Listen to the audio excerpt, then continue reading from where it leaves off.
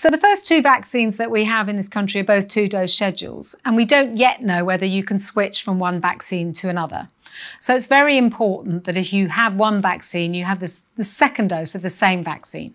So far, the information that we're getting from the studies suggests that the vaccines are really highly effective, but they're not 100% effective. And it's possible that you could still get COVID after having been vaccinated. It's very likely, however, if you do get it, it's going to be much less severe than it would have been if you hadn't been vaccinated. But because we know the vaccine isn't 100%, it is still very important that we continue to take measures to prevent the spread and prevent you catching it or giving it to someone else. So we have to remember the normal advice, the regular advice we've been following for these last few months, which is all about washing your hands, wearing a mask, and keeping your distance.